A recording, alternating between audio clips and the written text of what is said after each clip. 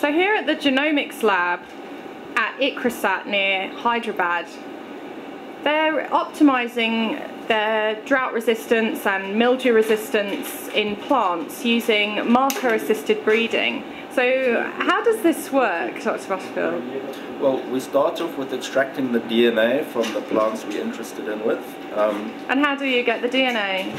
We take small leaf samples, we put it in a tube with some metal beads, and those tubes get shaken very vigorously for about 15 minutes in a special machine. Yeah. To disrupt the cells, the DNA gets released from the cells, and we can then purify the DNA from there.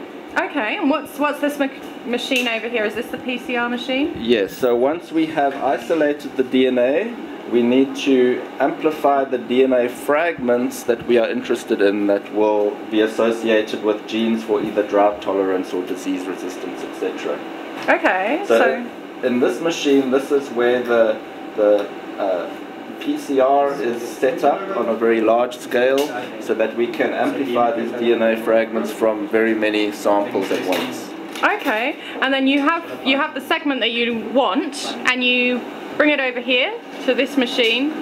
That's correct. To look for the amplified gene, to look for the gene. That's correct. Once we have amplified the DNA fragments we are interested in the PCR process, we bring them to the DNA sequencer, which then detects the presence or absence of the particular fragments that we are looking for. And then you have that fragment and you can use it to breed hybrids of the plant. So you can get drought resistance, for example, in a variety which wouldn't normally have it.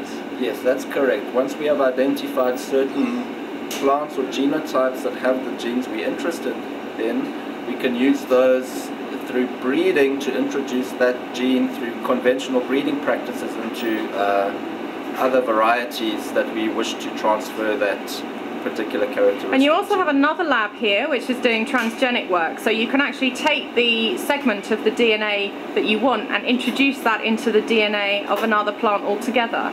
Yes, that's correct. So we have some work going on where we have particular genes involved in drought tolerance and also in enhanced nutrition that we are introducing into certain legumes like groundnut in particular to try and enhance those properties in those. And what's the point of this? Why do you do this rather than conventional breeding?